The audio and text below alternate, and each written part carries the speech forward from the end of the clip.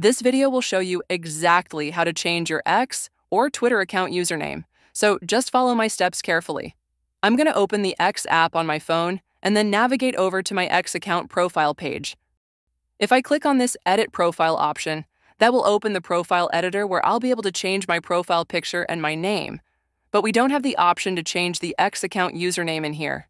But don't worry, because the option is located in the other section of the app.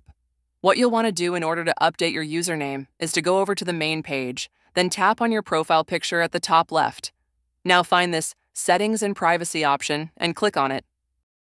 This will open our Twitter app settings page, and that is just what we need.